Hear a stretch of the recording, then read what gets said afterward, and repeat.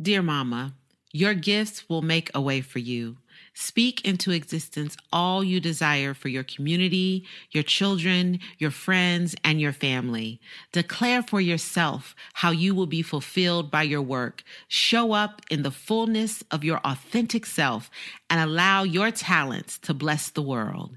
In this episode, Black Mama Magic plus Aggie Pride equals Janiya Mitnaul Williams, mother of 4, founder of Mahogany Milk Support Group, and literally works every day to change the trajectory of the health outcomes among Black people as the current program director of the Pathway to Human Lactation Training Program at North Carolina A&amp University, the first lactation certification program at a public HBCU.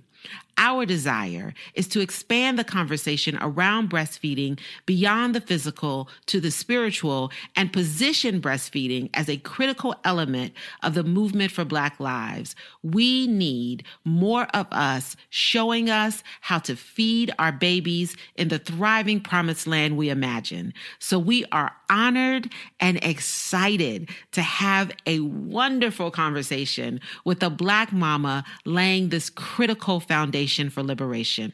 As always, we encourage you to invest in us because when you invest in them Black mamas, you're investing in a platform curated by 3 Black women actively cultivating spaces rooted in healing, creativity, and liberation for Black mamas. You can help us to continue to be Black Mama Built by subscribing to our podcast, share with at least one person, follow us on social media, and engage through social media comments, DM us, or email us with questions at themblackmamas@gmail.com. Join our email list by visiting our website, become a patron, purchase merch, or make a one-time donation. And all of those links are available in our show notes, which are available on our website, themblackmamas.com. Now, let's get free, y'all, and jump into episode 35 of Damn Black Mamas.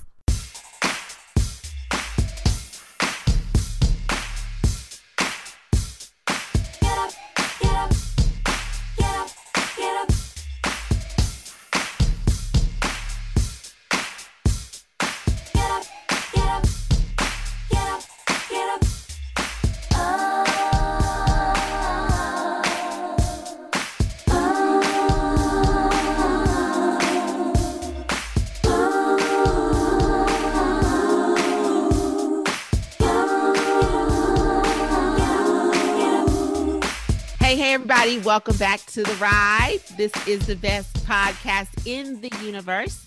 I am Crystal Sneal Irby, mother of 4, 3 boys and 1 girl. And as you can see, I sound a little bit more enthusiastic and excited because I'm no longer in the corner of my room recording the podcast.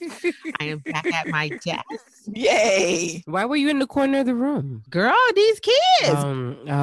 You know, but we have started virtual schooling.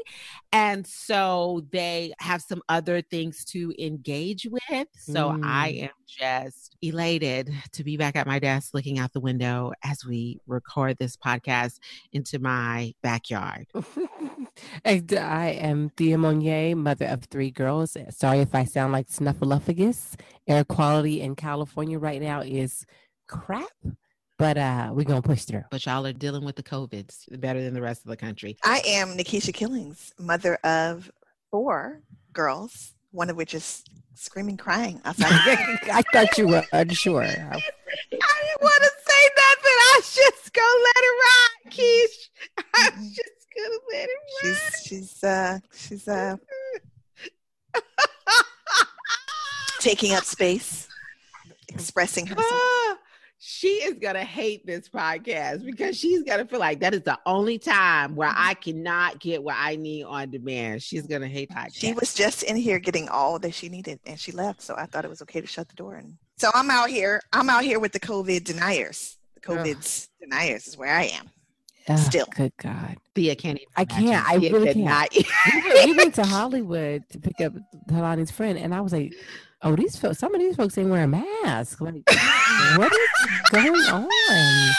In Pasadena, it looks like The Watchmen.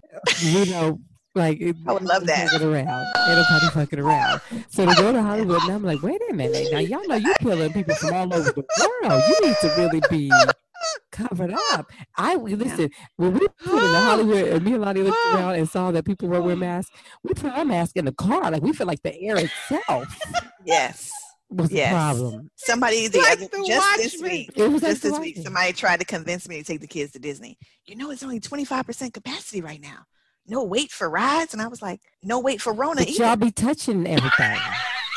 What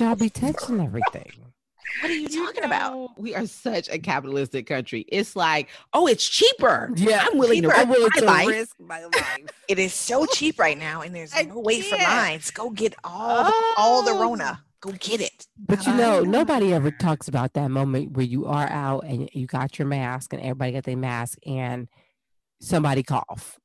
It's like, who farted?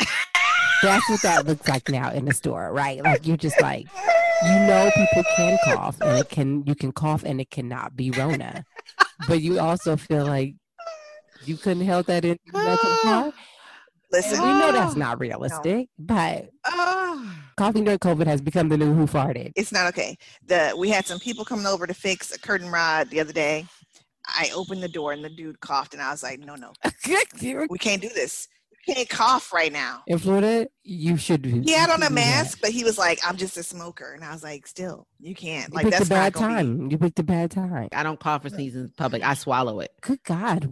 That's violent. I mean, I'm rarely in public, but when I am, I do not cough. In fact, I get all the coughs out in the car so that when I go in.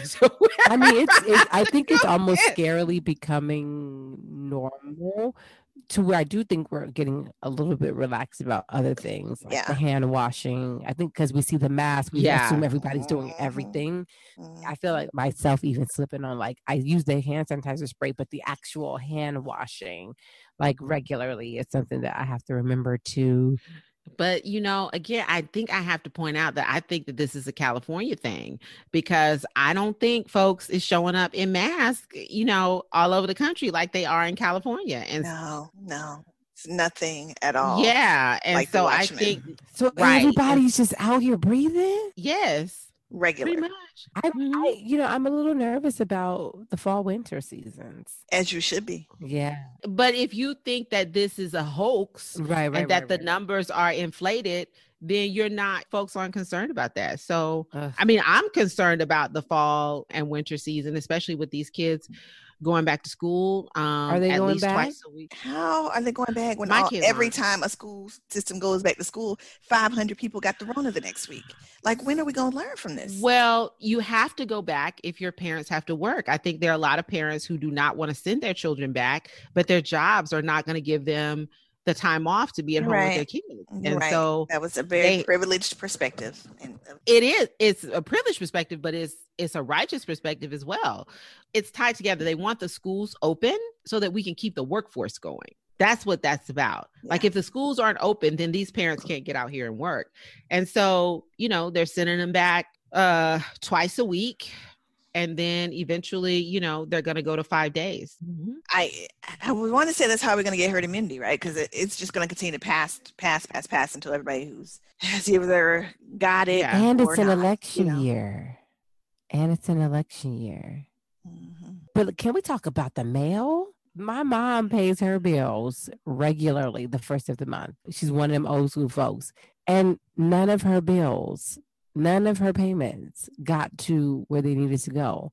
Because I was going to mail in my ballot, and I'm in California. We talked about that. I was going to mail in my ballot because I was like, I just want my part, like, I don't want no mistakes. No, I just want to turn it in. Mm-hmm. But then we started seeing people would send us stuff, and they had sent it by postal service, and it hadn't gotten here. If you're going to mail your ballot in, you need to do it early. Yeah. And you need to track your ballot. Yeah. I would not be mailing in my ballot late October. I mean, we're going to vote in person, but we're going to vote early in person. You know, as soon as we're able to vote in person here, we're going to go vote in person. With the non-mask wearers? So now here, when you go vote, well, where we were voting, you had to wear a mask. So we had a mask on, and they give you a Q-tip to touch everything with. Yeah. So you're not like touching the screen. I mean, they put some things in place that made us feel comfortable, but we just feel like we're in a red state.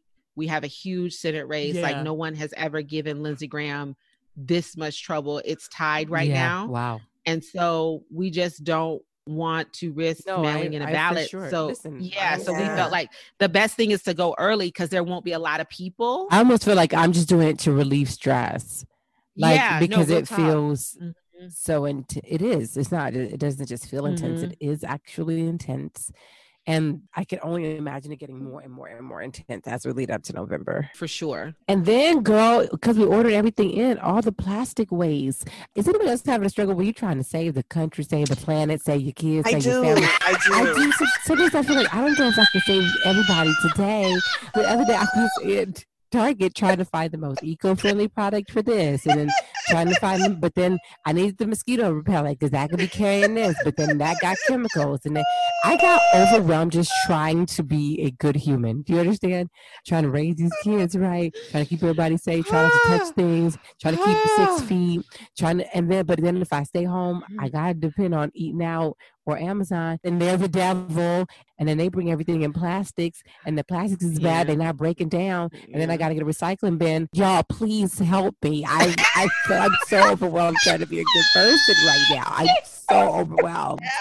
Trying to save the world. You know, you have to approach it like a Baptist, okay? Baptists are like, I want to save the world, but I'm about to order off Amazon. God ain't finished with me yet. You know what I'm saying? Like, it's like, whose day is it today? Yeah. Who today do I save the chickens? Tomorrow I'll save the plants and the whales. Do the Baptist approach. Oh my God. You know, we'll cut somebody out and be like, God know my heart. You know what I'm saying? It might have to be like that. The other day, I had a full breakdown just trying to be a good person. I said, no matter what I do, somebody's going to get hurt. That's how I felt. You're eating vegan. You're doing I'm intermittent fasting. I'm praying. You know what it's like? Do you remember that time for Lent? I gave up meat and chocolate. I gave up chocolate, and I gave up meat and chocolate. And I was like, that's a lot. That's exactly what it is. Yeah. I feel like it is a lot, and it may be too much, and I may just need to pick small goals. Yeah. Yeah. Like maybe I'm composting, and I'm really working on decreasing my carbon footprint. But I also need these packages delivered so that I don't go out and catch COVID. Y'all, this is where I really lost it in the pad aisle, because I have four. It's 4 women in this house. You think about the number of plastic wraps and pads that come from 4 women, but then the kind that were cotton. You know, the kids say those don't have the wings and those don't catch everything. And then I was like, well, should I just get the Diva cup? And then one of us can reduce the carbon footprint, and that's just where I just fucking lost it. It's too much. You can't take on that right now. Okay, it's too much. We're trying to stay alive. We're trying to stay Rona free and also save the planet right now. That's how I feel. Oh my! Because when I get these groceries delivered multiple times a week, because I'm not going to the grocery store, when I get these groceries dropped off and there's like 20 bags on my doorstep, I'm like, I do recycle the bags, but then do they really get recycled, or are they thrown into a landfill? I don't know. Garbage plastic bags? Yeah, they just throw them. They just put them in then I go on Amazon. I'm looking for these biodegradable trash bags, but then but you know what though? I will say, Black people in the South, those plastic grocery bags, we use those things. We use those things a million times. Let me tell you what they do. You use them for conditioning your hair, for co-washing. When you deep conditioning your hair, you put them on there as a shower cap. You can use it to catch other recycling. You can use them to pack your kids' lunch when they go to school on a rough day. You use them for trash bags, like in the little trash cans around the house. Yes. Tote bags, gift bags. Yeah. Shit, if you're desperate someday. You know what? But so I do feel like we don't just throw them out. We do recycle them and reuse them. I applaud you, Angelino, because down here in these parts, we're just try to get the mask on. You still trying to put the mask on. We are. We just doing the basics. I looked up bamboo paper towels that are reusable, but they are only $20 a roll, and they're like $10. And so I was like, that's not cost effective unless everybody in the house agrees that we're gonna reuse these bamboo rolls. I'm just trying to a good human try to raise good humans. I feel like I am down here in the belly of the beast of white supremacy, running a program for Black girls who are interested in writing and performing. I am doing my part. God knows my heart. And so I'm about to recycle these Walmart grocery bags. And then these plants be looking at me like, bitch, you're not going to do more? And I was like, I'm doing what I can. Right? Y'all here, y'all happy, y'all thriving. Is that helpful? Girl. I just feel a lot of judgment. I feel like you need to have this conversation with other fellow Angelinos. No, it's actually really good to have it with y'all because then I can like lower my bar a little bit. I think I was doing the You're right. Because in LA, that period out broke me down. You got to really have money and staff to do this kind of shit. Speaking of which, we are more than open to any Black women who make menstrual products to being a sponsor for Dim Black Mamas podcast. You can email us at dimblackmamaspodcast@gmail.com. Cup is the best. I buy Honey Pot because, I support the Black woman. It is plastic. But she doesn't have a menstrual cup, does she? She don't have a menstrual cup, but it's plastic. Oh. I love her products, though, but the wrapping is plastic. Does anybody know something I don't know about the plastic wrap on menstrual products?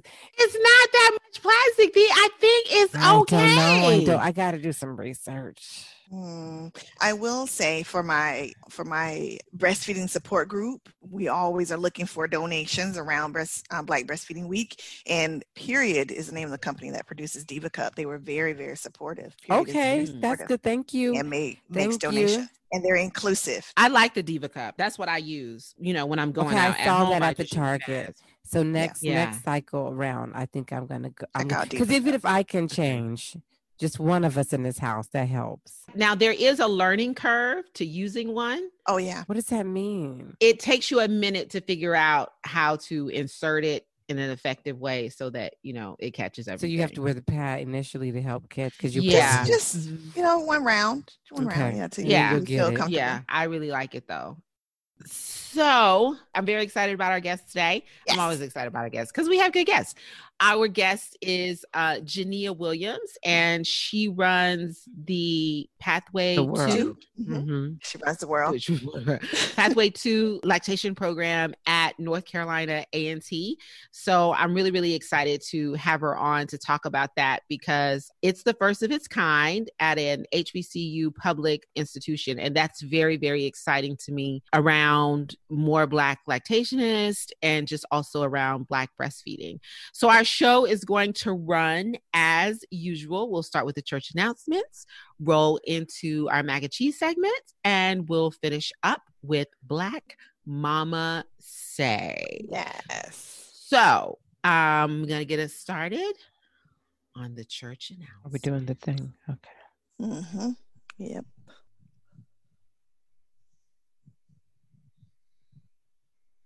Hello, beloved. Oh, that was a long pause. I almost fell asleep. Ooh, still here. I'm going to stay in it, Crystal. Stay in it. Stay in it, Crystal. Okay. There we go. Stay in it. Here are this episode's church announcements and prayer list request. Just let it breathe for a minute. Thank you, Ayanla. Thank you, boo. That just gives me such peace. It just centers me and grounds me. First and foremost, I want to send prayers to Jacob Blake's family and his children who witnessed him getting shot, and to the two protesters who were killed while protesting, and to the person who was injured as well, and just to the people of Kenosha right now. I just want to send them love. I wish I had so much more to give or so much more to say. And I want to say that I'm grateful for all of the professional athletes who stop the world, even if they don't know what they're going to do next, even if they don't have it all figured out, that they said, no, the world should stop right now and look at what's happening, and it shouldn't be business as usual. So I just want to say that I appreciate them for doing that and recognizing that, because there's so many times when we see things like this and Black people still have to get up and go to work every day and show up as if nothing is happening and no one ever asks how they are. And so for professional athletes to take that pause, I think that it was on behalf of so many people who can't take that pause. So I'm grateful for that. So that's one of my prayer list requests. My final prayer list request is for all of the Black children who are doing virtual school this year, specifically if they are under the age of like 10, where the parent probably has to be by their side. I just want to say to them, we have been raised in systems and institutions that make us really weary of any government entity coming into our home. And so I just want y'all to understand that, for the children to just understand that if your mama tell you to turn off the camera while you're walking around the house, that you turn off the camera while you're walking around the house. Because it's, what she's saying is we don't need CPS rolling up in folks' houses because they don't understand how we actually get down. Right. They lack cultural context and considerations. Right. And I just want to say to the Black parents, we don't have to put so much pressure You're being on recorded, ourselves. Black parents, is what she wants you to know. You're being recorded. You're under the white gate. You are under it, in it, digitally. Yeah. You are tagged. You are marked. So act accordingly. That's what Krista wants to say. Don't give the teacher no reason to put CPS on. Don't let the people show up at your house. You're being recorded. Oh, I feel like I'm on Key and Peele when they have like Obama and then his like interpreter like right beside him. Be on your best white behavior when that Zoom camera is on. Don't give them a reason. Don't give them a reason, y'all. Don't do it. So I'm putting those people on my prayer list right now. So those are my prayer list requests. Thank you so much, you all, for the interpretation. Thank you. You're so welcome. Got you. So let's see, because I like to go. I got to go. I just want to go. No, ma'am. No, ma'am. No. Praise reports. Oh, praise report. Praise. We lift our hands in the sanctuary. It's the praise song. Give him the glory. Okay, we stop. Okay. I'm also excited about my new Instagram. If you all haven't followed me. Yes, we've been following you. We've been pushing that quite a bit. I'm really kind of flexing my, wings here in the aha moment maven. I'm really trying to give the people aha moments. I'm trying to help them come to realization and understanding. So if you haven't followed me yet, catch me there. Yeah. Let's see. Prayer request. I would just like for you all to keep the whole state of Florida on your prayer list. Is it the whole state? She said the whole state. From Tallahassee to the Keys. She said the whole state, girl. The whole, all of it, all around.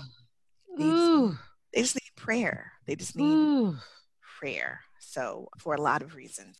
I think that's all I got. So now, Tia. Y'all, the air quality. That's a prayer request. It is my prayer request. Blow it the other way. Oh, yeah. Just blow it the other way. My eyes are so watery. My nose is running. I'm just trying to hold it together. It's really hard during these times. I also think we need to have an in-depth conversation about hair loyalty, nail loyalty during COVID season. Do we stick with our regulars? Do we go to who's open? If y'all know how I feel about my hair, so I have a lot of internal conflict. I definitely want people to be safe. At the same time, if a nigga's willing to open that back door, I will go in there and sit in that seat after wiping it down with some Lysol just to make sure. I was going to say, you got to go to who wearing the mask. Really, that's what I'm wearing the mask. She's in California. Oh, they are wearing the mask. So for folks who really need their hair done but struggle with hair loyalty, please put them on the prayer list. I think it's true for nails too, but not as much as it is for hair. I don't want to. Not as much as it is for hair. I think it's different for hair. I put any allergy sufferers in the state of California on the prayer list. Touch him, Lord. Touch him. I also put any people working in IT right now on the prayer list, because between the hours of 10 and 3, your shit is fucked. Okay? Between bandwidth and Zoom and all the millions of questions I know you must be getting from niggas who can't even identify their modem from their router. I pray for your patience and I thank you for your services. You are an essential worker. And anyone who's working for Google Classroom right now, anyone who's working for Google and got to run that. I just appreciate you so dearly. And definitely, I can't even go there because I won't be able to keep it together about all the other things going on. But I will say, really excited about the expansion of the Marley IO brand and team. We have great dream strategists, social media manager. Our dream strategist is Claybrooks and Consultants with Tamika Claybrooks. And then we have Nikki Black of Little Cali Creative Co. I think I got that right. We have our sound engineer, Juan, and we have a wonderful, amazing intern who her role is just shifting every day as we love seeing what she loves to do and what she feels good about doing. And her name is Sophia. And I think that like the beautiful part about, if I could testify for a second, Testify, tell it. February, starting an LLC for the first time. And like literally, I told the story on Shipping the Shift of having $25 to open the account. It was like, you need at least $1,500. I was like, well, I got $25. And to go from there to being able to employ and invest in people of color to enhance this vision and to be able to delegate, which is not something Black women do easily, and say, I don't do this well and I don't want to do it. It doesn't bring me joy. I can be more of a visionary if I hand this off, and I'd be happy to put money in this person's pockets to do so. But also that we've decolonized our entire model of what it looks like to grow sustainable income that is in integrity with our belief system, that is spiritually rooted, that is joy-centered, and that is decolonized. So love that. Even our onboarding and hiring process involves dreaming, involves not labeling, involves like, okay, let's give it a couple months before you decide what you want your title to be, involves like mentorship. I expect anybody working with me to leave me in 5 years or less, because I want you to start a business and I want you to do the same things we're doing here. And so really growing into this place of learning how to finance the Afrofuture. We're going to be doing like a whole lecture series on that at the beginning of the year, financing the Afrofuture using a decolonized, spiritually rooted, joy-centered model. To be able to be living evidence of that being able to be done is quite humbling and joyful, and it never ends. You all know, last year on the 19th of August, I wrote out my resignation letter, and I did that. In the letter, I said, I'm doing this so I can demonstrate the power of manifestation. And without even connecting to that letter or the date of that letter, they asked me, what's your last day going to be from my job? And I gave them the date, and it was exact a year to the date from the date that I wrote that letter. And I think just constantly demonstrating my risk-taking feels like less risky and more fun and more joy-filled and all of it. And so just this really beautiful expanding things. There's lecture series coming up. The Blacker the Brain is the lecture series. It's the Blacker the Brain campaign, cohort, and conversations. It's all about decolonizing mental health, which you guys know I've been so passionate about, but really wanted to create this educational component or unlearning component to Marley IO. So we're calling it the Blacker the Brain. And so there'll be 3 different ways to be a part of it. You can just do a $9 monthly contribution. Just say, I support this work and let's do the work. You can join the conversations for $27 a workshop. They'll be coming out every 4 to 6 weeks, or you can be a part of the cohort. The cohort, I hope to eventually develop into a directory of mental health decolonizers, or people doing the work in any facet. They could be teachers, they could be whatever, but as long as they're dealing with the mental health and wellness of each other. And this is a group of people that we can go to as a referral database and refer people to safely and know that they've gone through some decolonized training. They'll have access to all the lectures ongoingly. And so being a part of the cohort actually is a part of building a bigger community. My point is that like I never felt as happy, fulfilled, or unlimited as I have now working for myself in my own spirit. Take that in. Hold on, we got to stop there. Say that again. Yeah, never. And I know that we think of it as a scary thing. And Crystal always cautions me, like, that doesn't work out the same for everybody. No, I think that does work out the same for everybody. I think aligning with who you are in this life without judgment and without hesitation. I think we've limited that to creatives, because if you're an actor or a singer, kind of have to have that mentality.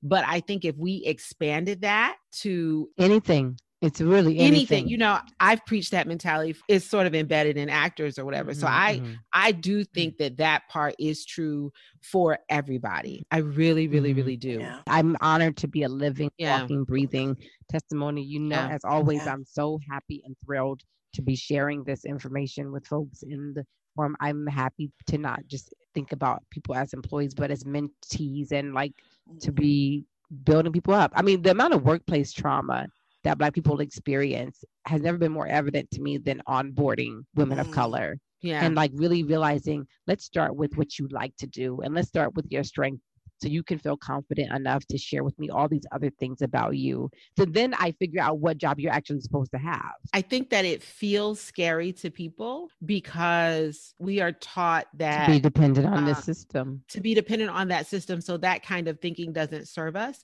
But if COVID has shown us nothing else, it has shown us that these systems, they are fragile. Yes. Yeah, very And fragile. that they are dependent on the ways in which we choose to show up. Yeah. Creatives have always had to think that way. You got to think you're going to make it. And so it takes that mindset to believe that you're going to make it. But I think everybody can be served in that mindset. And I'm honored that Shaping the Shift has just, the same way we set intentions with Dem Black Mamas, the intention of Shaping the Shift has forced me in the most beautiful way to live that out. And I'm just really grateful. There's workshops and there's lectures and there's ebooks. And so all of it is available. If you follow me on all my platforms, you'll get a hold of it. But the work is just going to continue to grow and grow and grow. And, it's funny. At first, I was thinking, I kind of just want to chill, but then I'm like, actually, no, for me, this is the part that people got to experience in their 20s. Like, I'm excited and thrilled. Like, I want more of it. I want to be busy with it. And I want to be having conversations about it. And I don't want to be out of the joy, but there's joy in the working on the things that I want to do. And I've worked really hard to get to a point where like my whole life is really the work I want to do. I think it's different though. I think when you reach your 40s, you know a little something. Yeah. You know what I'm saying? You know a little something. You got some meat behind what you bring in. And then if you add motherhood to that, Right. You know what I'm saying? Especially if you use your motherhood as a source of inspiration and not as a source of constriction. Right. I think what you are experiencing now, I don't think it's funny. I think it's inevitable. Yeah. Like I've stopped using the word, oh my God, I can't believe this is happening. Look at what you've created. So of course this is going to be the outcome. Yeah. So somebody always tells me it's the next logical step. And it's funny because the doubts that you have about things failing actually aren't logical. They're not rooted in the actual evidence of your life. Right. And so what is rooted in that evidence is that it will move forward versus moving backwards. Here's the thing. I don't want you to say I'm experiencing now what people experience in their 20s, because it makes it seem like you missed out on something in your 20s and you didn't. Do you see what I'm saying? Right. What the next step that we are supposed to take.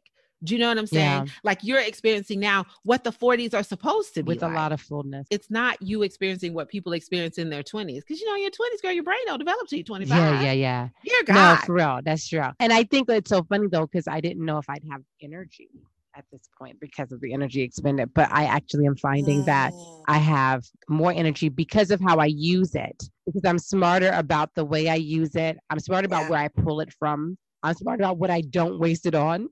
You know what I mean? But I'm thinking about my 20s, like you got one part of your life popping and one part of your life that's pure shit. Yeah, you know what I'm saying? Like Yep. you got one part of your life where you're driven, you're on it, I'm about to do this, da-da-da. And then you got another part of your life where you're like, why can't I pull this shit together? Yeah. You know what I'm saying? And in our 20s, we came from boomers who were like, you work a job for 25 years. What are you talking about? You want to switch careers? What are you talking about? You don't feel fulfilled. What are you talking about? You want to live your dream. You graduate from college, you get a job and you get a career. So we were fighting against that. I actually think you're not experiencing what people experience in their 20s. Yeah. I think that you're experiencing the next logical thing based on the evolutionary steps that you've chosen to take in your life. And the work you put in, in to be here. This is it. This is reaping that harvest. So it turned into more of a testimony, but I'm really, I really think that. Maybe we need to add that to this section. We might need praise report, testimony. Yeah, testify, honey. Because these prayer list requests, dear God.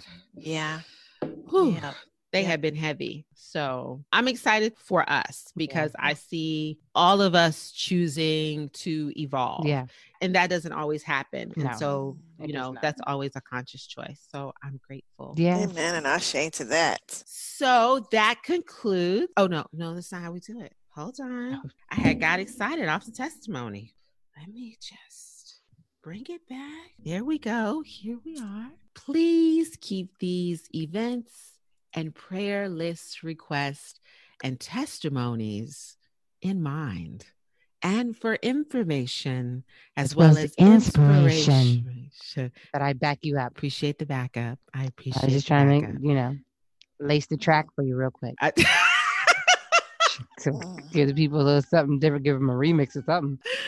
Follow us on Dim Black Mamas podcast on all social media platforms or on our website at dimblackmamas.com. And make sure that you are not just listening to us, but you're also subscribed to the podcast and share with at least one person who you feel like can benefit from listening to us. And now we're going to transition into our mac and cheese segment. Nikisha, you ready? Yes.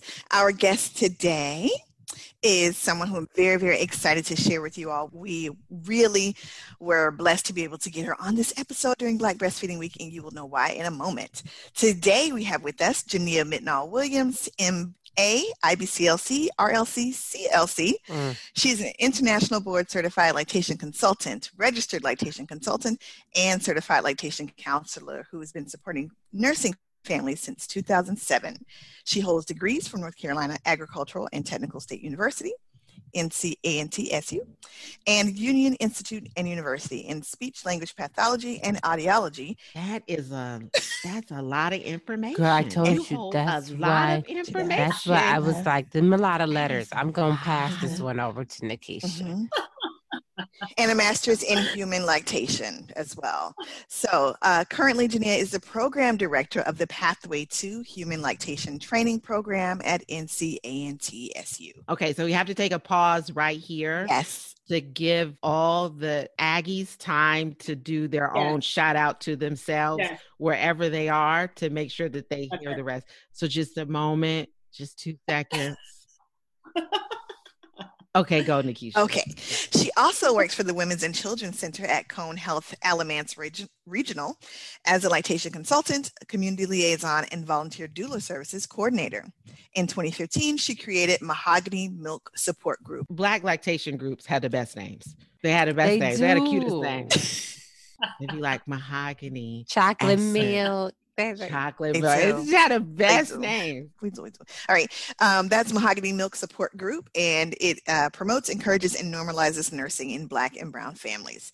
That same year, she also became the first person of color and non-RN to be hired as a lactation consultant at Cone Health. She is most passionate about creating diversity and equity in the field of lactation in order to promote better health outcomes for Black and Brown, marginalized, and underprivileged families because they have the greatest breastfeeding barriers to overcome. To achieve this goal, she sits on boards and is a member of organizations geared towards addressing health disparities and collaborates with researchers on projects that focus on Black maternal child health. More than that, she developed a curriculum that equips the graduates of the NCAT P2P with a strong foundation in understanding how to recognize, address, and dismantle systemic racism in health care. We're going to learn more about that. Janiya also spends time with her husband, Brandon, and her 4 sons. Y'all get these names. Catch these names, okay? Noah Ellington, Brandon Diggs, Henry Sidney, and Avery Harrison. Yes. Name your kids like they're going to be somebody. Do you understand? Name your kids like they're going to be somebody. I seen an actor. I seen a judge. I seen a financier. Honey. I seen a lawyer. Name your kids like they going to be somebody. You know what we got over here? Rashad Lamont Jr. That's what we got over here. Rashad Lamont Jr. That says something. There's a path for that name. There's a path. There is a path. I didn't know Lamont. Lamont was up Girl, in there. Lamont. RJ is like, Lamont. And I'm like, I was in a phase. I remember. We don't have to talk about it we right now. We don't talk about it on the podcast? Okay. I just think there should be moments where they know Auntie Thea tried to intervene in their lives, that she was defeated. You know what I'm saying? That it wasn't brought up. It was that because it was at a different point in her journey. That was when I was in my resistance phase. And petty. Quite petty. It was a petty moment. And I am in my obedience and surrender phase. Absolutely. So I'm grateful for all the lessons that I learned back then. So let's welcome our guest. Welcome, Janiya, to the party, honey. Jump in. Thank you for having me. Yes, we are happy to have you. Speaking of journeys, right? Let's get into it. We always like to ask our guests about their journey. So where were you 10 years ago? And did you think you'd be where you are now today? No, not at all. So 10 years ago, it's funny that you asked that question. Almost exactly 10 years ago, I was laid off from my first job. Like literally the day before my husband and I got married. God. So it was like, ooh, we getting married. And by the way, I'm going to need to get on your health insurance. And now we're a one income family, like tomorrow, like soon as we get off this boat from the honeymoon. And but you love me though. right. That's how we know it's real, right there. And I said you want to get married, so right. And so we came back home and we decided to go ahead, start a family, had a little honeymoon baby. And at the time, my first son, because I was telling you all that I come from a blended family. So when I had my first son, the hospital was interested in, changing marketing to look more like the demographics of the community they served. And they were looking for a Black family who was breastfeeding. So asked if we'd be willing to take a photo. And the photo ended up in front of the nursery because the hospital went baby friendly. And then they started putting it in the breastfeeding pamphlets. And I get pregnant with baby number 2, just lost the job. People kept asking me all these breastfeeding questions. And so I was telling people the things that worked for me. But I really felt like that Black and brown families deserve some concrete evidence-based information. And so that's when I decided to merge my two worlds with speech and go to school for human lactation. I found a program that had a master's in it. Went back, it allowed me to stay home. I took that severance package from that job I was laid off from, and they paid for me to go to school. And that was it. It was kind of history after that. And now I'm doing exactly what I never thought I would be doing in a professional setting, but it blended my two worlds. Nice. So God was like, I'm just going to go ahead and push you out. Right. That does happen. That's exactly what happened. So you knew right away that you were going to breastfeed. What kind of support did you have to make that decision? Yeah. So for me, breastfeeding was something that everyone did in my family, but it has a lot to do with my grandmother. My grandmother was a Black maternity nurse back in the 40s, 50s, 60s. And so, in fact, my grandmother, when I had my first child, because I'm from Colorado, so my parents flew out like right after baby got there, but she's just down the street. So she drove up. And she was like helping me latch the baby on. This is how it's supposed to be. This is what it's supposed to feel like. So it was something that like my family had always done. So to me, I was like, wait, there are not other Black and brown people. Wait, can I pause and just say, because I'm not going to be the expert on this discussion today. And I'm going to tell you what. Y'all, the air quality in California is shit, so don't judge me. But, I had the opposite experience. Okay. My mama was like, they're going to bite your titty. Yeah. And they're going to be like too attached. You're not going to be able to shake them. It was really like, you're not going to be able to do anything. And I think a lot of it for my family had to do with economics. Like everybody had to go back to work soon after. So I think there was this avoidance of commitment that breastfeeding really takes. And then sometimes I think maybe in order to then feel less guilty about that, it was kind of like not demonized, but it definitely was deterred. Like it was like, when they could walk to it, it was like, you got to go. You know what I'm saying? And to hear like it be so encouraging, so normalized. Yeah. What a blessing. Yeah. My oldest sister breastfed and my mom did not. And they don't feel no guilt about it either. They don't feel no guilt about it. You turned out okay. I think both of our moms worked in factories when we were born, Crystal, and they had to get back to work. Right. They had to get back to work. I remember I wanted to have a baby at home and my mom was like, who's going to clean up all the blood? That's another one. My mom's face the whole time my sister was meeting with the midwife was like, Mom, fix your face. Well, you're not having the baby at home. You know what I'm saying? Like, It's such a shift. it is. It is. When I would pump for my second child and when I would put that pump on, my mom would just be like, oh my It was so God, look at how long discouraging. your titties are getting. And I was like, I know, Mom, that's how it gets the milk out. It's So very I am so discouraging grateful to hear that. It's hear beautiful. that it was a generational. I'll be honest, I saw the topic and I was like, yeah, bitch, gonna be real quiet today. Stop. But you represent the masses, right, Janiya? Right. But like these are the stories. Right. These are I don't have stories nothing we hear but all the trauma time. to offer to this company. I did try though. With the first one I tried, but she went to NICU like right after birth and it was really, really hard to get her to latch. So I did what I could and I was okay with that. I did the best I could for as long as I could. The second one, I don't know if it's because she's a breastfeeder or because she's an Aries, but that one, she sticks close. She sticks close to the mom. My mom was like, it's because you're breastfeeder, even now. So this is really going to be so helpful to so many people because I don't know if it's just me. If it's just me, it could be, but it was not strongly encouraged. It was not. I mean, Keisha was the first person I really met that was like so pro. Yeah, I was like, that's nice. It's so earthy.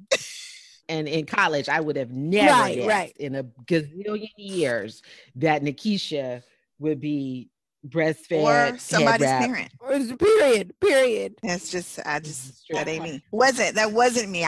We're talking about our journeys and how we've evolved. Came to a different place. We've evolved. And even though my oldest sister did breastfeed, she wasn't like super gung-ho. Like I think a part of her did it out of desperation not out of desperation, but as a way of connecting or to feel like she could do something because she couldn't hold her children when she first had them. You know what? The nurses there told her to pump because my oldest nephew had lung issues. And so they were like, the best thing you can do for him right now is to give him breast milk. And that's how she ended up breastfeeding. Yeah. So I'm so glad to hear a story of joy and support and encouragement. Gather around, everyone. It's story time. You know what? The other thing I heard in there, and I've been talking about this a lot lately, is how all of our earlier life experiences and jobs kind of all pull together to show up. They come full circle when we find our life's work, when we find that meaningful way we're supposed to create and give back. It all kind of shows back up again. So I know you're doing some speech language stuff, some audiology stuff. All that's touching your lactation work tonight. You're exactly right. Like I always talk about like full circle moments because that's what life is about. In fact, my oldest just turned 13 on the 5th of August, and I was supposed to leave the field of lactation in the hospital and just convert to a different job title, and things went crazy and they were like, well, can you take a shift on the 5th? And that was that full circle moment for me. Like the day that I had him and they took that picture, it ended up being 13 years later, the day that I clocked out for the last time in that role. Wow. I was like, all right, guys. All right. Yeah. How does audiology and speech therapy connect to breastfeeding? Yeah. So a lot of the things that I do are feeding team type things. So speech therapists actually work in NICUs with babies who have, who are born earlier, too soon, or sick, with helping them coordinate that suck swallow, because that suck swallow is needed for effective breastfeeding. And so the research and things that I did when I was in school, in fact, were on babies who were born with cleft lips, cleft palate, babies with orofacial anomalies. Like that's like my little wheelhouse, the tongue tie, lip tie babies. Oh, wow. I never knew that. Yeah. Because like a lot of people always think, speech is just like articulation, speech teacher. And I never wanted to do that. I always wanted to be on the feeding side of things. And so that's the avenue I went down instead of speech teacher. That's amazing. Yeah. I never even knew that there was a connection there. Yeah. But now it makes sense, right? You're thinking about breathing, swallowing, totally sucking. They're sense. all connected. Yeah. I remember starting early in the work and having to pull in speech and SLP a couple times. Like, I wasn't even sure, like, I don't know what she's going to do, but they said call her, and they really make a difference. Yeah. With infants. So thank you for enlightening us. So I think NCA&T is an HBCU. Is that correct? Yes, playing. yes. Girl. For one HBCU, largest It is HBCU. the HBCU. You know, right? I did not go to HBCU, but what I love about Black people and HBCUs, Yeah, you are really. I know all my shit's coming out, is that every one of them, when they identify themselves, they are the something, right? Like, it's like, we are the first to ever baptize a Black child. We are the first to invent XYZ. Like, it's always, I love it because you know what that means. Like, that's how you're supposed to write your bio, bitch. Whatever it is, you can play that damn thing up. I was the first one to like make these collars crisp. You know what I'm saying? I was the first one to pop my collar. That started here. And you don't even have to have evidence. You just have to put it in your bio and then have everybody start saying it. And I really learned that from HBCUs, even though I never attended one. So thank you very much. I'm gonna add some stuff to my resume, my bio. I mean, now. HBCU culture really teaches that. I love it because I'm like, oh my God, they were the first to what? Dougie? They were the first to Dougie? I didn't even know that. A&T is on a whole other level, though. I mean, homecoming is called GHO, Yep. greatest homecoming on earth. For real? Yes. One of my classmates actually dubbed GHO. And we were like, dude, you should copyright That's that. a bio. That's a bio. I love it. Who can claim that shit? You know what I'm saying? Greatest homecoming on earth, man. And they ride that out. They count down the days. I can go through my Facebook feed and it's like 30 days to GHO.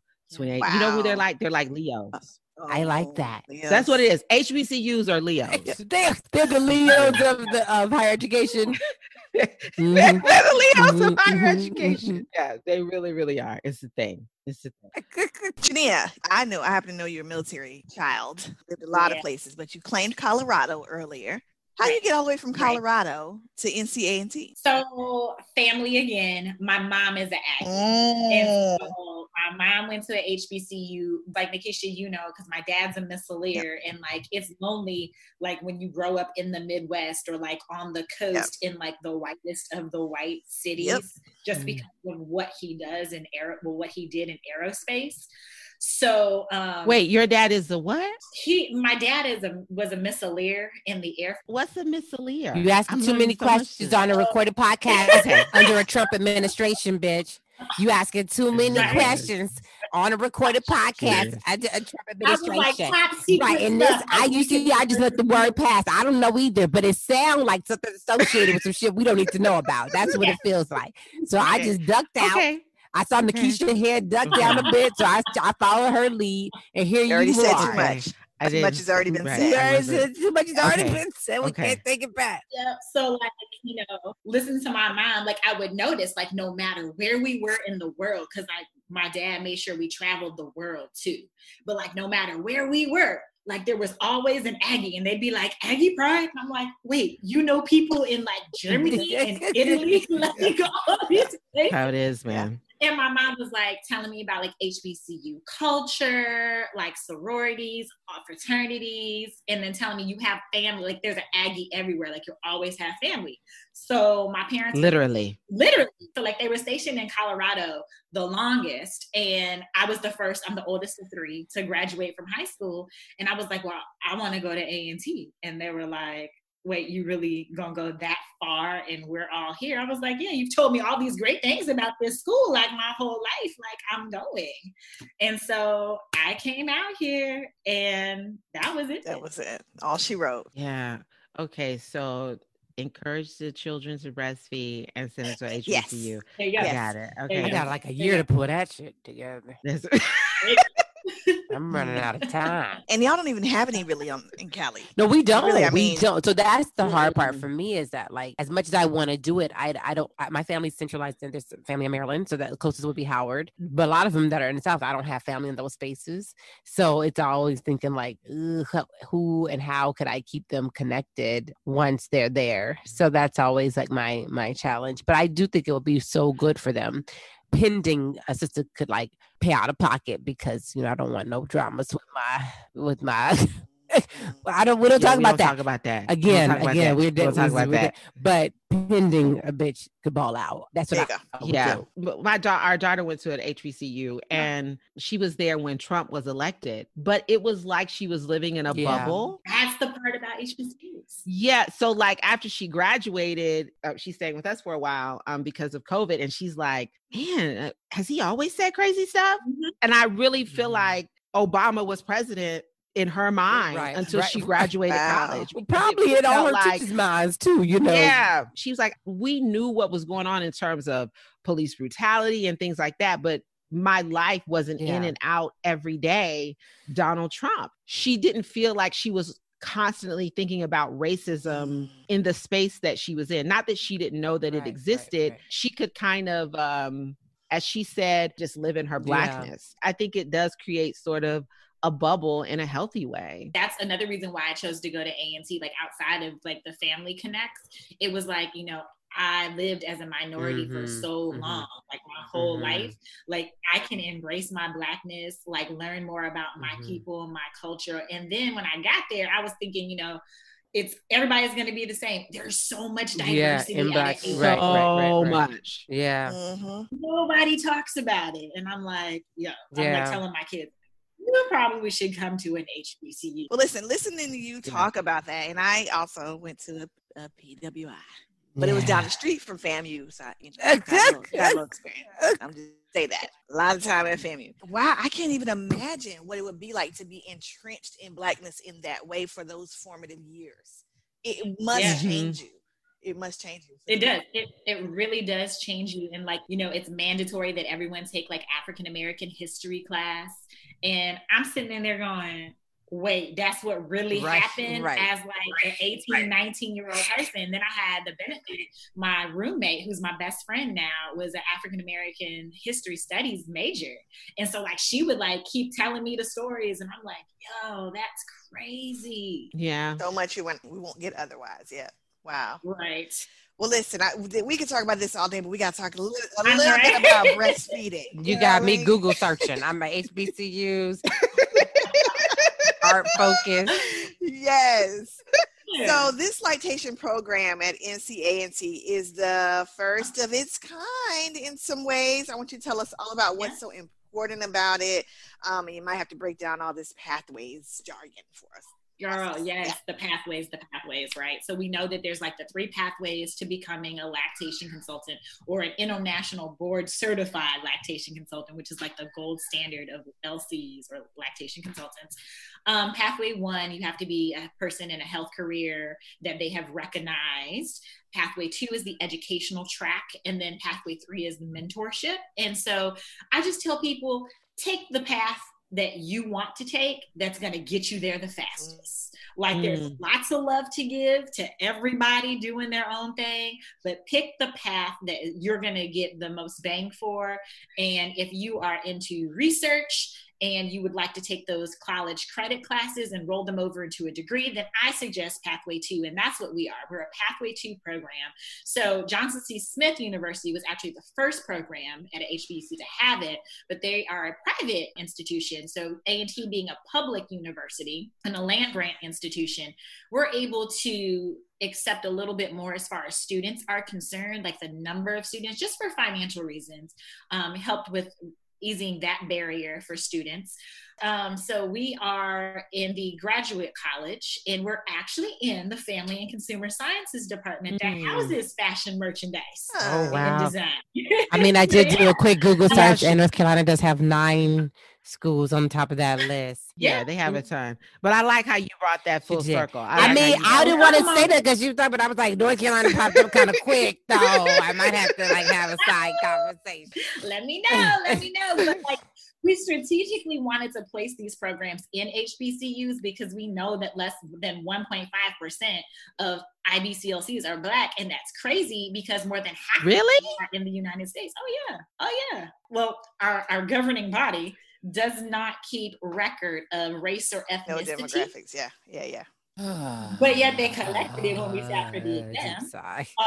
So, we just find each other on social media and conferences. I guess maybe that's why I'm shocked, because I feel like I see so many Black women. Only because you know us. That's only because we know, That's like Black therapists. Like, you know me, so you know where to find Black therapists, but there's not a ton. It's a unicorn profession. That's what I call it. So I'm like, we're unicorns. Yep. Like, we out here and we magical, but you gotta find us. Yeah. Oh, wow. So you said less than 1.5%.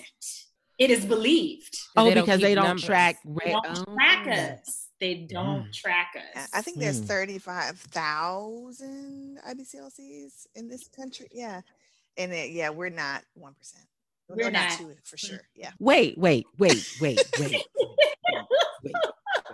I'm no math major, right? Okay.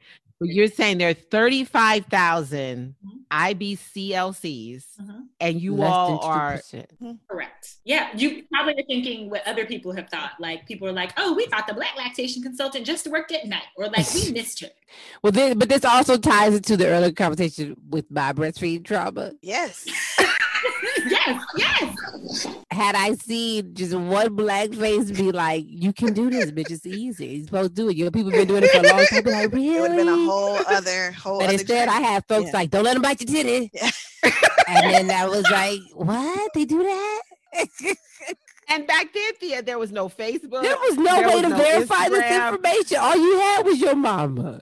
That's it. That's all you had. That's all you had. I thought we was, really like coming up, we got Black Breastfeeding Week. They got the Black Breastfeeding Group. So I really thought we was, out here doing it. And I think part of it is like people are not educated on the health benefits for themselves and the baby.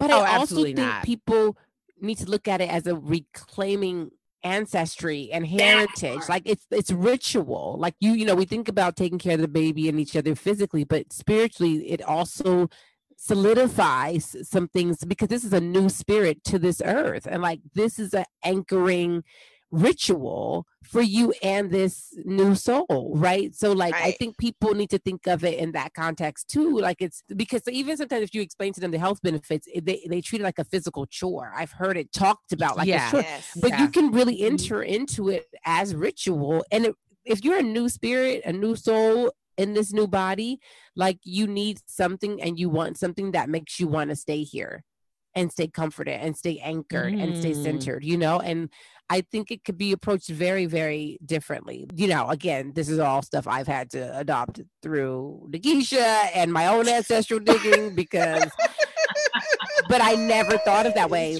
I mean, we start with the healthcare benefits, but it doesn't end there for sure. So it's so amazing to me how quickly they've taught us to separate from our children. When you think about how our children are parentified and how our children are adultified, we talk to 1-year-olds like they're 5, we talk to 5-year-olds like they're 15, and it starts so early. Like we don't expect that baby to still be crying or need soothing when it's spent all that time inside of us, and we expect within like a month or two for them to be adapted. We never would have thought like that had we not been in a capitalist white supremacist society that said you have to go right back to work. If we would have been in a space where literally people would have sat back and felt like the most important thing we could do at this moment was anchor this baby and anchor this soul and heal ourselves. It's so true. I heard Monifa Bandele say that last night. She said that the kind of robbing the opportunity to mother our children from us by forcing us back into the workplace so quickly is contributing to the adultification of our kids. And I never thought about that. That's exactly what it is. And I see it all the time, because Black women have some of the most unrealistic expectations of anybody on the face of this planet, of ourselves, of our children. I have to remind Black women all the time, and working with them in therapy, it's a pandemic. You're in a pandemic too. We're in a racial uprising. You're in that too. To expect yourself to be able to do all these things is just completely unfair and unrealistic. And so I think that happens almost so immediately. I see my sister, my nephew's not even, is he a month? He may be a month, but where she expects herself to be and to be able to do, and even him, and even the 2-year-old, I have to remind her, like, that's incredibly unfair to all three of you. Like, none of you should have to operate or think that way right now. But it really is economic. Again, going back to what I was saying, like my mom had to go back to work really quickly. She knew that. I got 6 weeks of maternity leave. You've already done the calculations. The last half of your pregnancy was figuring that shit out. Yeah, I don't think that we talk about that enough, the impact that capitalism and the economy has on whether or not Black women do breastfeed or even think that they can, because, chest feeding, which I think is the best method. But if you do have to go back to work, they don't know that they have other options. Real quickly, Crystal used the term chest feeding. There's a lot of language. So there's breastfeeding, chest feeding, body feeding, nursing. There's all sorts of terms that are used to describe the same thing. And it has a lot to do with the body that is feeding the baby and how they feel comfortable identifying that part of the body. So we use them interchangeably. In case you were listening and was like, what'd she say? The language has been a journey for me as well. Nikisha corrected me on what did I ask for? If you knew about any, what did I say? CLC certification, something like that. And Nikisha was like, well, around these parts, we don't really like that term. And I was like, oh, okay. I did not know. I mean, I didn't say that. What I was saying is oftentimes people think CLC is the stepping stone before IBCLC, and they are not. CLC is one certification that's around 45, 50 hours. They have lots of competition. They just happen to have picked letters that kind of imply that. So no, you can take one of many courses if you're interested in getting that first level of certification. I'll leave that there. Back to Miss Janiya. Caught the cue, Thea. I didn't say anything else about it. You see it? I caught the cue. You did good. So she said, I'm going to leave it there. That's where we're going to leave it there. Because, you know, whenever we have conversations with Nikisha, we have to be careful. We are under a Trump administration. We have to be careful. Not unlike Janiya's dad. They're correct like certain that. things we don't say. Now it's two. Now it's two. You know what I'm saying? So this is a moment in time when Black mothers can feel discouraged and overwhelmed. What kind of support do Black mothers who want to breastfeed really need right now? What do you think? I really think that they're just needing to identify with another Black mama who's doing the same thing that they are doing as far as this breastfeeding journey is concerned, because support goes a long way. And what I talk about, you know, at conferences and things is the mirror effect. People want to see themselves do these things because then it's normalized. Yes. Then they can identify with somebody else doing it. Like so many times that I connect people with, you know, different support groups, they're like, I can do this. Nobody in my family did this, but now that I have, you know, all these other people to lean on, I can get through this. And like, it's always surprising to me, like the ones who like all the providers have counted out, like they're not going to breastfeed this baby. I'm like, well, let's just wait and see. I heard from a young mom, teen mom the other day who had a very difficult journey. And she's like 7 months breastfeeding, got all her friends breastfeeding. Out here being street. And I'm like, look, yeah. And like her family was like one of the ones like, give the baby a bottle, put cereal in his bottle. Like, we did that. We did that. To make them sleep longer. Yeah, I know. Yeah, it's all coming out. It's okay, Thea. Forgive yourself. It was damn near a milkshake. It was. Oh, wow. Did that work? I mean, you know, they're here. Janiya, can I add to that? I would like to say what they also need is money. We've identified several times the impact capitalism has had on that. What would it really look like to create a fund or a foundation that literally just takes in donations for the purpose of offering grants to mothers so that they could stay home an extra month or two? Because the other thing I know about breastfeeding is every bit counts. Every bit counts. So like some people can do 10 months, some people can do 3 months. Yeah. But my point is every bit counts. The decision to stop shouldn't be economic. As a person who, like Crystal knows, I've had a money journey. But I'm like, it's just energy that can release something else happening, right? And what we could release for these mothers is any fear or worry. I see my sister's tension about working.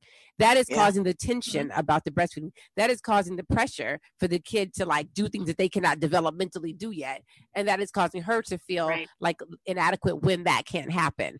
And so all of it is really stimulated by the money issue so that they can take in that counsel that you all are offering them. Cause I think in the back of their heads is still the idea of like, but I gotta go back. Yeah. I gotta go back. I can't get back. And I know therapeutically, like when I'm working with people, there's things that they can't apply because they're actual day-to-day situation. Right. And like, it's not the solution at all. But I'm saying it could definitely be something that we would have control of. We can take care of ourselves and provide for these women something that no one else will, quite frankly. I think that that's a really good part of a solution. The only other part I'm thinking of is that their job is held for them until they get back. Right? True. They can't get fired. Right. But let me tell you something about you Black birth workers, lactation, Black women. Okay? Let me tell y'all something about real quick. Let me just toot some horns real quick. That is a breastfeeding joke. But here we go. I didn't even plan that shit. Did you see that, Nikisha? You like that? I like that. That was good. What I love about, and I'm so grateful to you all for like really introducing me to the Black maternal health movement, the Black breastfeeding movement, because these are movements that have to be sustained when there's no video documenting our deaths, when there's people who are not collecting data on our situations. You all have had to sustain this movement off of the idea that Black people just deserve life. They deserve to have life. This form of activism sometimes requires, for white intervention, Black death. And to see you all make the strides that you're making and do it in a way through life, through birth, through breastfeeding, it's a much harder climb and sell to non-Black people, because non-Black people are really only invested when they see Black death. It's required for them to stay activated. But you all have sustained these movements off of the premise of Black life, Black health, Black thriving, and those are way less popular when it comes to gaining allyship support, just to be true. Completely honest, so the fact that you guys are getting these weeks recognized, I have no doubt that we will get additional and can fight. Well, in California, bless all things Gavin Newsom, because I really feel we can make him do a lot of things for Black women.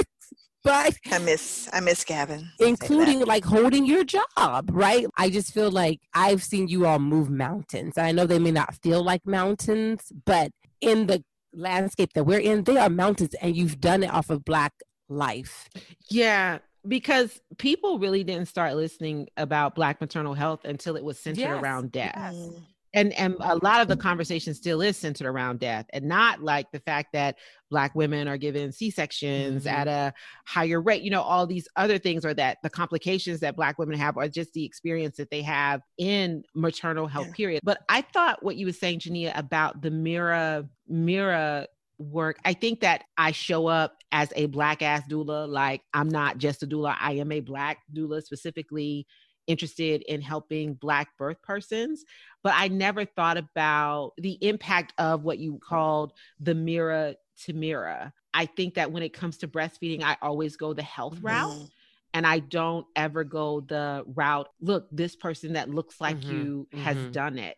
And so do you feel that the mirror to mirror has more impact than the health route, or can you tell? Definitely in the work that I've done, the mirror impact is greater, just because like we always talk about the health benefits for a baby, health benefits for a lactating person, and it's making them feel like, this breastfeeding that they're doing is something that's like robotic. But when you put a face with it, like it then becomes personal, and it's like, oh, we do that too. You taught me, let me go teach so-and-so. And then it's like, oh yeah, look, we do this too. Not just for like the health benefits. It's just kind of like, we all know we should eat healthy foods type thing, but how many of us are really doing it? But like, if we see, okay, a lot of people are doing this, let me try this. Was it Michael Jordan? Have you heard Michael Jordan was nursed? 3 or 4, wasn't it? 3 or 4. I like to drop that randomly to people. I don't know. Don't think that'd be helpful, Crystal? He's so intense, man. If anybody watch the Last Dance series. Oh gosh, it played repeatedly in my house. I don't know if I want to be his teammate. I think Thea could be his teammate. You know what I'm saying? I don't know. I like fun too. I'm intense and disciplined, but I really like to enjoy myself. Yeah. Okay. He's a good example in terms of mothering. We're talking about raising. So, right. A little Michael Jordan. Your baby could be strong and big like Mike. No? Okay, never mind. I'll look right. Maybe we should highlight his mama. I mean, that's the one who did it. You know what I'm saying? Like, she breastfed till this age. I think it could go 50-50 with Mike. That's all I'm saying. Okay, I'm just, let's let that go. I'll find somebody else. Now with fathers, that would be a huge thing. If you're married to someone like, I'm married to Shad from the South Side. So if somebody was like Lamont from the South Side. So if somebody were to say, Michael Jordan was breastfed until he was 4 years old, he'll be like, we breastfeed to the baby 4. And he's a huge breastfeeding advocate anyway. Like, it's a thing for him. I think there are a group of Black men out there that message would resonate with. This conversation has been, I think, a little bit more revealing than any of us actually I believe intended. so. I feel like there was really something right there. Something right there. Instead of, I don't know how this is going to come together, but maybe just the idea of breast milk brings shit out of people. You know what I'm saying? Yeah. I feel like this was. I feel like I just learned something about Lamont. Keisha looking at me, and we're just like, what's going on there? But it's all good. After I had my C-section with RJ, I was done. I was like, this birth did not work out the way I wanted it to. I had to have a C-section. I ain't trying to breastfeed. I ain't trying to do nothing natural because the birth wasn't natural. That was my mindset. And so I was in the hospital for a day, and RJ latched on to Rashad's arm. And Rashad was like, can we just give it one more try? Because he's sucking on my arm pretty hard. I took him and he latched. I never had any trouble with him latching ever. Rashad was just a huge advocate of it. How long did you breastfeed today? Do you have all the pillows that you need? Like, he was just a huge like that makes all the difference in the world of it. Yes. Yeah. Having support at home, unlike mama's tripping at home. Yeah.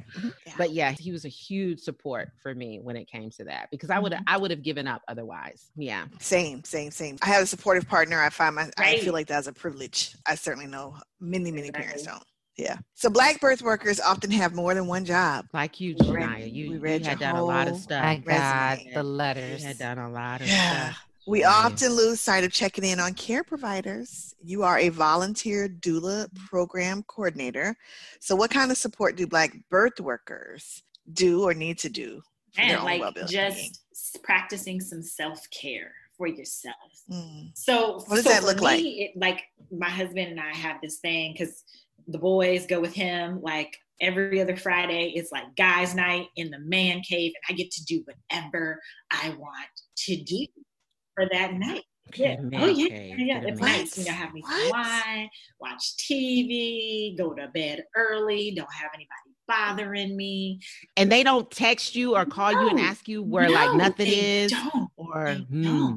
They don't. And I'm like, it's amazing. And I do have a great partner where like he realizes that at the end of the week, like, I am burnt out. So like, he knows, not gonna bother, I'm gonna take the boys, like, we gonna do this. Like, if they have to eat just like straight up junk food, like, they not gonna bother me. Like, that's them. I see them on Saturday morning and I am a happier person. And that's what they need, a happier person. So they're gonna let me do it. What? And how often is this? She said every other Friday. That could be life-changing. Yes, it really could. So like, literally when I was pregnant with the last one, I was like, it would be nice to have a girl. She gonna mess up my Friday. Right. I'm over here like, how can I do this with all these girls? I was like, thank you, Jesus. Because soon they all want to like do like after the quarantine, like the baby gonna be old enough to go places. Oh, nice. Guy stuff, whatever that is. Well, we don't know. Lakeisha and I have no idea what that is. We don't know what that is. Crystal, do they all leave like that and go? Let me tell you, when they go get a haircut, like, I advocate for the barbershop appointments. I'm like, hey, it's barbershop Saturday. What? Right? Did you call to make sure?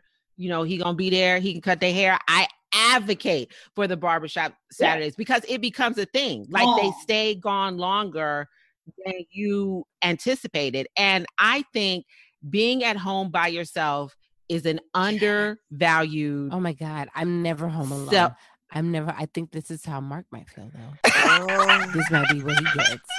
I'm beginning to understand. Let me tell you, when COVID hit, and I just got in a mood, and Rashad is like, well, you're used to spending a lot of time by yourself. I was like, oh, that is it. I am not. I don't know what that looks like. Because the kids will go to school. I work from home. We have a daughter, but she's in her early 20s. So she was in college. So they would be gone on Saturdays. So I spent a lot of time alone. And I think that it is an underutilized or talked about form of self-care. People always talk about going out, going somewhere. No, being home alone is like, I love it. Oh my God. Sometimes I just sit and listen. I totally value being at home alone. Totally. Those barbershop days, right man. Those barbershop days, like, man. And like, I'm like, the younger two don't even really go like that yet. Girl, wait till they start going. Because now mine are on the rotation. Yeah, you got to build up to the rotation. Now they're on the every other week rotation. Girl. Right. I got about another year. On Thursday, I'm like, it's barbershop this Saturday, right? Real talk. It is a thing. Right? Conversation. Thanks. Thanks. I'm going to come up with something. Don't you worry. So listen, Janiya, here we go. We have manifested so much on this show in the short few years that we have been around. When you look back in 10 years, what story do you want your work to tell Black mothers? I want my work to tell Black mothers that we not only can nourish our babies by providing them breast milk, but we actually have people who look like us to support us. My goal is to create more people who are in there, not just at the bedside and doing community work. I want these graduates from the program to go out and write policies, because we know that systemic and institutional racism is all up in those policies, that maternal and infant health. Yes. And I want them to get in there and like go work for the CDC, go work for the World Health Organization. Like I want them to go do, I always tell people, I want people who study under me to be greater than me. That is my ultimate goal, and that's what I want to see in 10 years. Can I tell y'all something? I had the opportunity to meet these students, and they are phenomenal. They really are. They're going to be doing big work in the field, amazing work, impacting lives in just a short time. So we'll be on the lookout. I do have one more question. So we did talk about how with Black breastfeeding, we always talk about the health benefits, the personal health benefits, right? Like how it impacts mom and how it impacts the baby. What are the community benefits, like the long-term community impact that breastfeeding could have on our culture? It's that mirror effect, because I always tell people that to see where we're going or what needs to be done, we need to look back at the past to see what happened. And so starting right there with wet nursing and slavery, we were forced to feed master's child before our own. It set the narrative that Black babies are weaker, they're more needy. Well, this is the time for us to take that narrative into our own hands and change it. Black children will grow up stronger. Black children will be able to move forward and grow within the community and expand because people are better as far as health is concerned. And so that's really what I want this to look like in the future. Well, thank you. This has been as Thea said, a revealing conversation. Illuminating. It has been.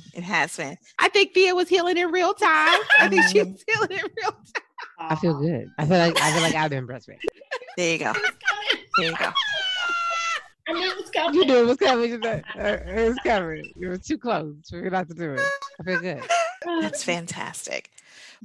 So, Janiya, tell us what you have coming up and how we can support coming up real soon, we are going to start accepting donations for the Pathway 2 program, and we want to start having scholarships set in place for these individuals, because unfortunately, higher education certification programs are not covered by financial aid. So that means that the students are paying out of pocket to do this program. And so we've been trying to raise money to sustain the program, as well as raise money and implement scholarships for these people, because the work that they are going to do is so needed. And we're just trying to eliminate barriers from all sides. Yes. Can you share the link with us to donate when you have it? We'll put the link in our bio. Long term, do you see this program expanding beyond a certification program into a major? I do. So again, remember how we're housed under the Family and Consumer Sciences Department? Well, the lactation program is underneath child development. We have a huge child development program. And so within that already this year, we added a lactation cognate to the undergraduate level of child development and family studies. And so that way, if they want to, as soon as they graduate, they can filter into the P2P program. But we have all intentions of making this perhaps a master's level degree. Wow. Nice. We have the infrastructure, we have, it's a research-based institution. The things that people aren't even thinking about, we're talking about, A&T is huge on the College of Engineering. There's some talks right now of having like the first Black-owned and invented breast pump. Can it play music while we pump? Girl, it will play music, Thea. Bitch. And they'll have this week's playlist curated by such and such. Girl, know they what? gonna make us play music. I think that's already in the works, if not already here. That some of those ideas came out of the breast pump hackathon I was in a few years ago. I remember. I was thinking there's a couple of Masters of Arts programs. You graduated from one of them, but this sounds like it has the makings to be a Masters of Science, which is going to be phenomenal. So.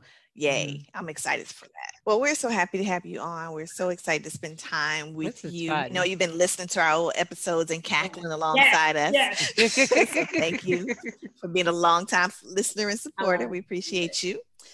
And that's it. That's all we got on Mac and Cheese, people. We thank Miss Janiya. Thank you so much. So much to think about, for real.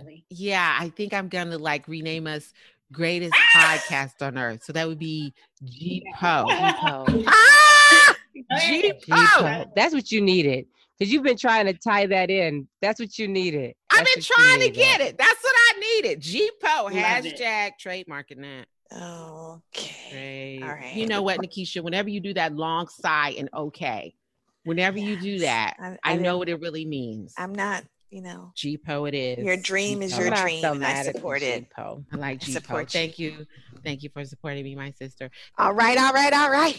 It's time for our next segment, which is Black Mama Say, where we take sayings that Black mamas have been saying forever and put our own little spin and lens on it. Who wants to go first today? I'll go. Okay. Wait. Today's Black Mama Say is... Oh, okay. Hearken to our forever First Lady, Michelle Obama. Yes. It is what it is. Yes. Take it away, Crystal. All right, Black people, in keeping with my theme for the election. So I was quoted on this podcast as saying, I did not want to vote for another white man. Time to eat some words. I had begged and pleaded that a white man not be the nominee. I petitioned the party. But what I realized is that I should have been petitioning y'all. And so now we have a white man who is the Democratic nominee. We had an opportunity to lift up Julian Castro, who was the most radical person in the primary. We always talking about a Black agenda. He had a Black agenda. We had the opportunity to lift up Elizabeth Warren, who also had a Black agenda. But times is hard, and I understand that. My own state practically handed Joe Biden the nomination. I'm not bitter. I am not angry. I've come to realize. What did you realize, girl? It is what it is. It is what it is. So here we are with the white man as the nominee.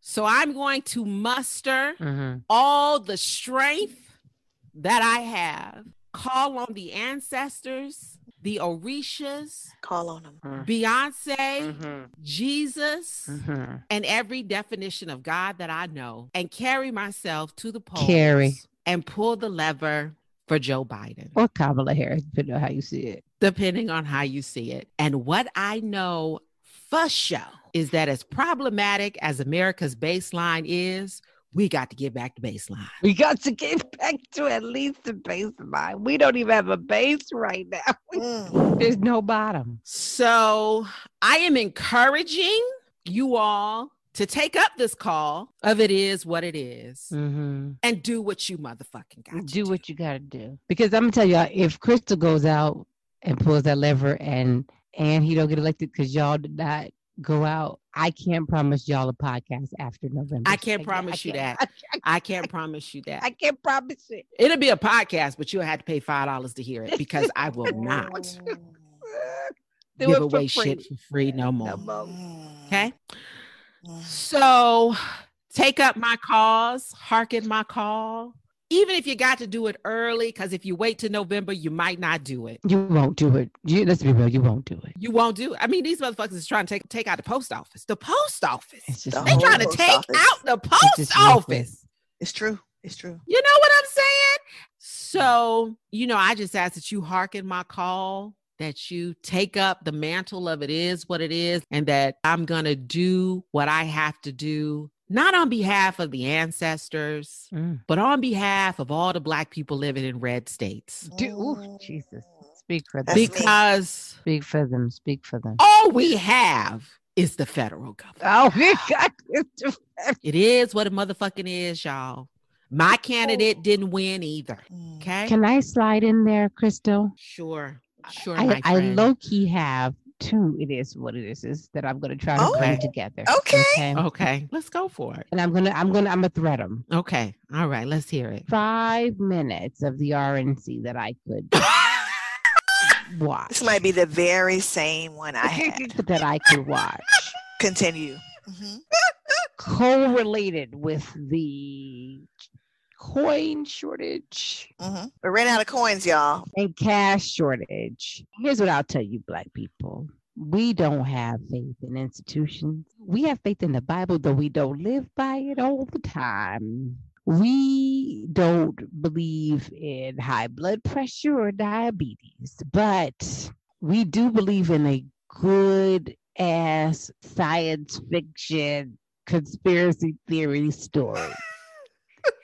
And I'm telling you right now, the whopper of all stories is sitting right in your lap. Okay.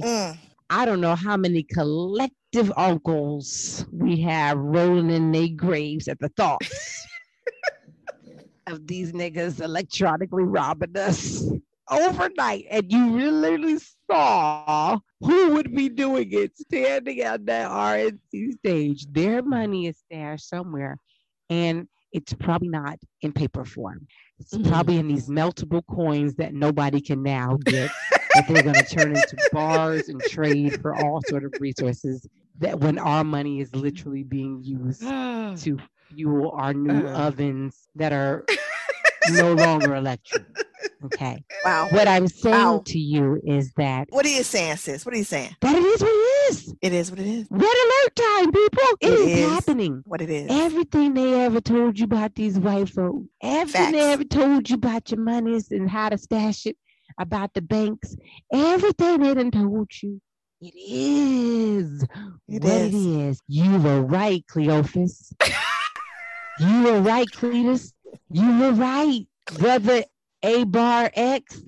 You were right. Oh, okay. And yet and still, okay, now listen, people, listen. What that means is we have got to know while we are eating pork and beans over a pile of burning what used to be money, that we did everything we can, including showing up to vote. Here we are. What I'm saying is all stops. The red level midnight, throw everything you can, the baking soda, all of it in the pot. All of it in the pot, y'all, right now, including your vote. Level. In the pot now, okay? Old hymnals, everything in the pot. The one with the red cover. The one with the red cover. I don't even know where we are anymore. My point, though, is that I don't want to hear about what ain't going to work. Niggas is great identifying the problems. What I'm saying is I want you to throw everything you have at any possible Hail Mary solution between now and November. Do you understand? This is what I'm telling you guys. Here's my hand. I love you, Black people, and I mean this. I will excommunicate myself if he gets elected again. Not excommunicate yourself. I will excommunicate myself. Do you understand? I can't do it. Black women, you know I'm not talking to you. That's why they name no black names, no black women names.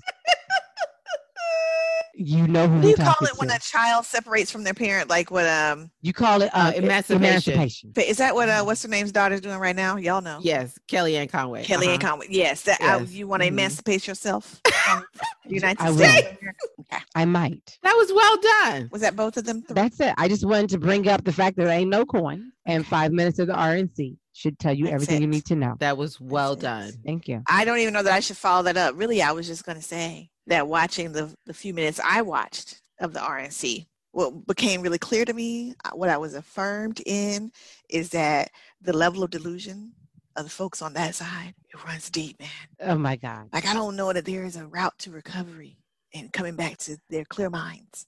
So, we all we got. We all got. We all got. CMB, baby! Cash Money Brothers. We all we got. And We all we got. what it is what it is. Between now and Election Day, you're going to hear some words about people crossing the aisle. Maybe some Republicans will end up voting Democrat. They're lying. They are lying. The level at which these folks are delusional, they are standing firm where they are in those lies. They fucking with your mail. How you gonna They get your check? are. So they ain't going nowhere. They're not budging. They're going to vote like they did before, the same numbers they did before. We all we got, y'all. We all we got. CMB, baby. CMB. And I just want to say, y'all, I'm a little scared I'm very scared. because I love us, and I know we are very, we can, we go with how we feel at a given moment. We're very feeling people. I hate to end on this note. I really hate to end on this note. Well, it is what it is, Nikisha. It is what it is. It is. I'm gonna go buy a Diva cup. That might cheer me up. It might make me feel a little better about humanity if one person transitions to menstrual cups, then we can save maybe a whale or somebody. Ooh. Girl, I had to get that off my chest. I have been saving that. Okay, you want to carry us out, Nikisha? Follow us on Facebook, Twitter, and Instagram at Dim Black Mamas. And don't forget to vote. Check out our website at www.dimblackmamas.com. You can also send us your thoughts about the show after you vote. Show us some love while you vote. And ask us some questions at dimblackmamas@gmail.com. Oh, and if you're a Black mama looking for inspiration and some love, then check out Black Moms Connection. You can follow them on Instagram, and there's a Facebook group. And if you are a woman of color interested in starting a podcast, or you have a podcast and you want some inspiration or information, those are my two big things. Follow Women of Color Podcasters, WOC Podcasters on Instagram, and join the Facebook group as well. And in closing, we hope that you are rooted in Joy, freedom, and abundance. That's all we got. We ain't got no more.